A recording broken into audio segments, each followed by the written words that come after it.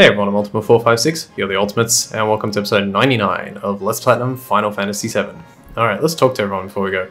That Bugenhagen guy, he was a weird old dude. He used to think he was a naturalist, but he was all into the machines. Did Bugenhagen tell you anything? Maybe it's just me, but has this ship been remodeled without me knowing it? All these switches and levers, they're kinda getting to me. The machines in Cosmo Canyon were presents of docx, wrapped up in the planet's strange notions surrounded by Shinra-made machines. Science and the planet lived side by side in that old man's heart. Hurry, hurry, we must go meet grandfather. Just between you and me, that Bugenhagen used to be a Shinra worker. He never bought any weapons or Mako though. Really? Bugenhagen used to work for Shinra? Okay. Let's talk to Yuffie here. Huh? How would you even know? You don't know how tough it is getting sick on boats and rides. So please just leave me alone. I really do understand, Yuffie. When I get sick on a flight, it's a real killer. When I was in Soldier, I completely forgot about my motion sickness. Oh. Isn't there any way to prevent this? Well, according to my research, first off, if you're nervous a lot, you won't get sick. But you can't always be nervous. With this much space, your best bet is to move around while you're riding. It also might be a good idea to stretch sometimes too. But in Soldier, we spent a lot of time in trucks. That sucked. And there's one thing you mustn't do when riding, and that is read. Once you get sick, there's nothing anyone can do. And I know it's tough. So, you're a little better off than me, but I don't feel, well... Sorry, I made Cloud a little southern there. Cloud's voice is, it's a tricky one for me to do. We got Learner Pilot level 10. Shall we go? Let's. Alright, cool. Now, before we move, let's head into Rocket Town again. And if we talk to the old man 3 times... My precious rocket, it's gone. I know. No matter how much I look, the rocket's still gone. I just can't stop it. Just call it an old man's folly, if you will. Sorry to get you into this. For me, it's a kind of hobby. But out of appreciation, let me give you this. Received the Venus Gospel. I wish you'd take care of it and use it. The Venus Gospel is Cid's ultimate weapon. And remember how I was explaining how they have sort of hidden properties to make them stronger? Well, the Venus Gospel, I believe, functions in a very strange way. It's dependent on how much... Let me see, I wrote it down. Its damage is affected by how close your max MP is to your current HP. So, for example, if I haven't used any MP... So, right now it would be dealing pretty significant damage because that bar is almost full. So I guess basically the fuller your MP bar is, the better, or the more chance, or it'll do more damage, I think. Alright, now that's all we needed to do, so let's head over to Cosmo Canyon, which isn't too far away. I'm just wondering if I can... Yeah, it should be fine. Okay, cool. Keep forgetting I can just run up here. Alright, let's go into Cosmo Canyon. I want to try and get as much of this story section done as quickly as possible. It took me so long to get through these sections. You know what, let me check something. I think I bought some stuff from you people. No, I didn't. Alright, I'm going to buy Tiger Fang, Heavy Vulcan. I'm just buying all this just to show you later on. When I get to it, I'll show off every single weapon all in one go. So, because I've got the Flare now, that's basically the hardest weapon to get. So I'll show off everything once I get to the end. Yeah, this part was really... It took a long time to write the guide because I'm sort of adding like my own little story element beats and stuff, like what's basically happening and a little bit of my own personal opinion on how the story's progressing because it helps me understand it better. So, yeah. Ho, ho, ho! If you are ever in need of my wisdom, you are always welcome here. Yeah, that's why we came. What to do? Have you lost your way? When that happens, we each have to take a good long look at ourselves. There's always something in the deepest reaches of our hearts. Something buried, or something forgotten. Remember it. Whatever that is, must certainly be what you are all looking for. That's easy enough to say, but I can't remember a thing. It must be there. Look harder. You expect me to do that? Let the others do it. I was like, Yuffie, you're so annoying, and then Cloud immediately agrees with her. Let me just call everyone on my mobile phone. Do you see it? What is it that you are searching for? Nope, not a thing. No, can't come up with a thing. Me either, I didn't get any of this. I remember Aerith a lot. No, not that. You haven't remembered. You haven't forgotten. That's not it. How would you say? Aerith was right there all along. Right by our side. She was so close. We couldn't see her. What Aerith did. The words she left behind. That reminds me. I was the same. As was I. Me too. She said she was the only one who could stop Sephiroth's meteor. But Aerith is gone. Is it impossible for us to carry on what Aerith tried to accomplish? We ain't no ancients, if that's what you mean. What? Hang on, what? Did that girl go off to that place? That's it. What's it? We don't know about it. What did Aerith know? Why did she face Sephiroth without running away? I see. She returned there once again, correct? Perhaps I'll have you take me there. Misa, I think that's a good idea. You're going too? What's so surprising about that? Even I like to get out from time to time and see the outside world. I wonder what did it. I haven't felt like this in ages. It must be the planet. The planet is calling you. Yeah. Ooh boy, the planet calling. Alright. Alright. Then let's go. Vincent, you didn't get to say anything there. Oh yeah, Bugenhagen. I have one more thing I want to ask you. We're carrying around huge materia. This is pretty delicate stuff and we would like to keep it in a safe place. Then we'll put it upstairs. Now, shall we be on our way? I'll teach you how to work the machine.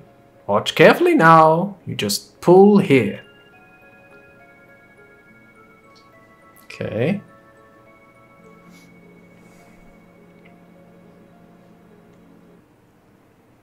Alright. Is this what you call huge materia? This is really rare materia indeed. Materia this rare is certain to have a special consciousness enclosed in it. Alright, let's find out about that. Let's pick this red one here. Huge materia. It is glowing strangely. Let's get closer. The huge materia emitted a fiery glow. The color is the same as summon materia. Okay. What about this one? Get closer. Emitted a gentle glow.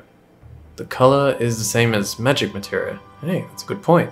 Huge materia is glowing strangely. Get closer. Huge materia emitted a quiet glow. The color is the same as command materia. And if you click on this one, huge materia, it's glowing strangely. Get closer. The huge materia emitted a cold glow. Now, this only happens... Yeah, this next part only happens if you have the Bahamut and Neo Bahamut summon materia. So you get Bahamut towards the end of Temple of the Ancients, right before you fight... I think it's right after you fight the Red Dragon, if memory serves. And you get the Neo Bahamut materia at the beginning of Whirlwind Cave, which is just after Gaia's Cliff.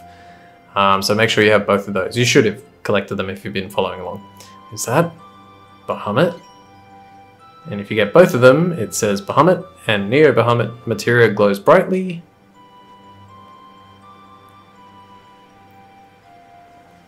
Ow, my eyes, I did not need this white screen. Received Bahamut 0 materia, and you get a trophy for that probably now-ish. There we go. I was getting a little worried there. And now all you have to do is just walk towards one of them and say, go back down. Oh, good. Now let's leave. Do you remember how to use the machine down below? If you ever want to see materia, come here anytime. Yeah, for some reason you can see the materia again later on. Smells like machinery. I love this smell. Of course, I also love the smell of nature, too. The deck's up there? Then I'll be on the deck, just passing the time. I can feel the workings of the planet in the smell of the wind. I also feel the greatness of man's wisdom and the knowledge in the smell of machinery. Well, bye for now. Whee! And he floats away. Alright, beautiful. So we collected Bahamut 0, which is the 13th summon, or is that the last one? No, I think that's the last one. Sorry, the 16th, I guess it would be. If it's the last one, it's the 16th. Let me have a quick peek. Arrange. Alright, let's go. 1, 2, 3, 4, 5, 6, 7, 8, 9, 10, 11, 12, 13, 14, 15, 16. Yeah, we have all the summons. Fantastic. Alright, that's going to make life a little bit easier later on. Alright, now we need to go to the deck here.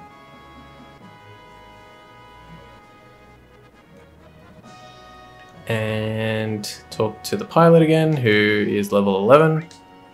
Yeah, the pilot, like, it doesn't seem to really do anything, but they level up, and as they level up, yeah, it's kind of, I think it's basically, I never thought about it like that, but it might be a way of telling where you're up to in the game, you know, like if someone who really knew about this, or about this game would be, you know, if you picked up a save file, it's like, hey, figure out what to do next, and you didn't know, you could probably check the level of the, hang on a sec, you could probably check the level of the pilot and you'd be able to figure out where they were up to. I just get the chocobo. I always forget about this because you don't take the, no, I don't want to run into a battle. Yoink. Okay, now let's go. So the next area that we have to go to is the Forgotten Capital. So let's do that right now. Should be just enough time to... let's get rid of that. Shouldn't have any battles. I love this music.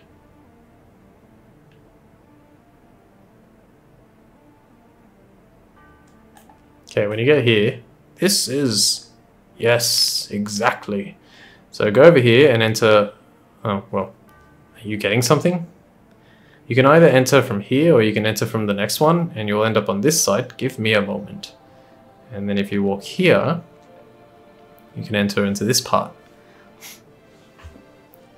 The knowledge of the ancients swirling around here is telling me one thing. The planet's in a crisis. A crisis beyond human power or endless time. It says when the time comes, we must search for holy. Holy? Holy. The ultimate white magic. Magic that might stand against Meteor. Perhaps our last hope to save the planet from Meteor. If a soul seeking holy reaches the planet, it will appear. Ho ho ho! Meteor, weapon, everything will disappear. Perhaps even ourselves. Even us? It is up to the planet to decide. What is best for the planet? What is bad for the planet? All that is bad will disappear. That is all. Oh, oh, oh! I wonder which humans we are. I wonder which we humans are, sorry. Search for holy. How do we do it? Speak to the planet.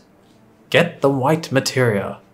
This will bond the planet to humans. Then speak to the planet.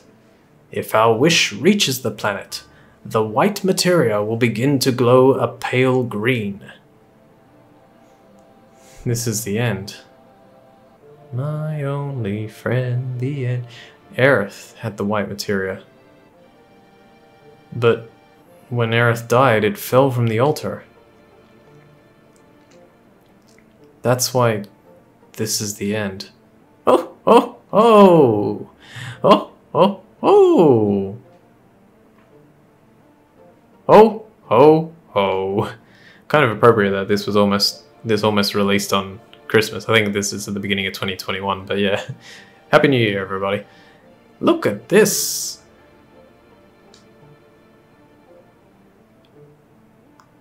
Alright, this part's interesting actually, I'll point this out. Ancients' writing. Can you read it? It's all Greek to me! So, two things. One, that line is not in the original game. In the original game, he says something else, I can't quite remember what it is. It's probably just like, it's something like, I can't understand it, or that no, there's no way I can decipher this, something like that. But anyway, they made a little joke there, it's all Greek to me. And then, I was reading a comment that was kind of like talking about this, and they said, I don't think this is the link, but they said it was their link. It was kind of tenuous, but it was like the ancients, so like ancient Greece, and then Greek to me. So yeah, kind of interesting. It's all Greek to me. If you're not aware, that term basically means like I don't understand anything. It's all Greek to me.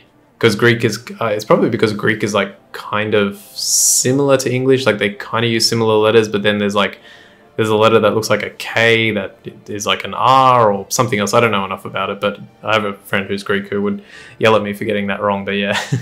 Anyway, this is no time for jokes. I'm not an ancient. I can't read this thing. I may be old, but my eyes aren't completely bad yet. Look closely below the writing. There's a note written in chalk. Key. In the music box. Now, very, very important. If you didn't collect the item in the submarine, in that little alcove, this will say something different. It'll say something like, maybe it's like key where the sun doesn't shine, or something like that. It basically tries to hint at where that key is. But if you did collect it, it will say this: key in the music box. It was probably written by a scientist who had been here. He must have used all his energy just to interpret these words. Key? To what? I don't know, but it probably has something to do with our riddle. The riddle. Then it must have something to do with Aerith. What does it mean? Now, I already have the key, so this comes up automatically. That music box over there. We'll put the key in it. I'll go use the key. You all wait here. So that's what it looks like if you don't remember. And watch closely what happens. So this is pretty cool, actually. Generally, when you get towards the end of a Final Fantasy game, this stuff happens. Oh, oh, oh! Some kind of crazy contraption that Square Enix, or I guess at the time Squaresoft would have thought of. It's like, oh, let's make... Look at that! Who thinks of that? A music box that moves like that. It's insane. It only gets crazier though.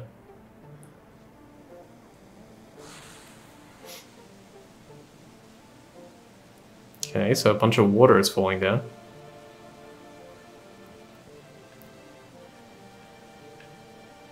Alright. Now, go inside. Hope may be inside, or...